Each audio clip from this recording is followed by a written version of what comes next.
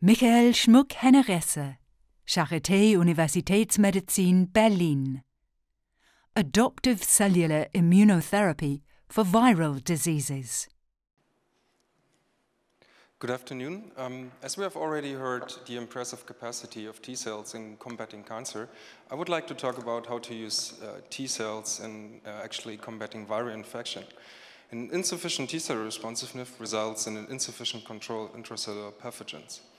So one solution may be the adoptive T cell transfer, which comprises the isolation of T cells and the subsequent enrichment and expansion of antigen-specific, viral antigen-specific T cells, and eventually infusing those cells back into the patients. However, we do face a problem to which T cell subset is the right one for high efficacy and long-lasting control. Let me show you one example where we need to restore the antiviral T cell response in immunosuppressed solid organ transplantation or in a setting of hematopoietic stem cell transplantation, where due to the immunosuppression, the effector mechanisms are suppressed and viral infections like cytomegalovirus or Epstein-Barr virus can occur. So viruses are controlled by T cells, so the infusion of virus-specific T cell can restore antiviral immunity.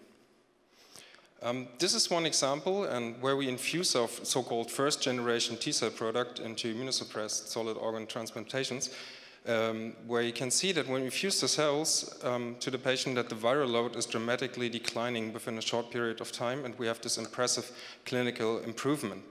However, we do see a relapse in many patients, and the viral infection is coming back into, as does the viral disease.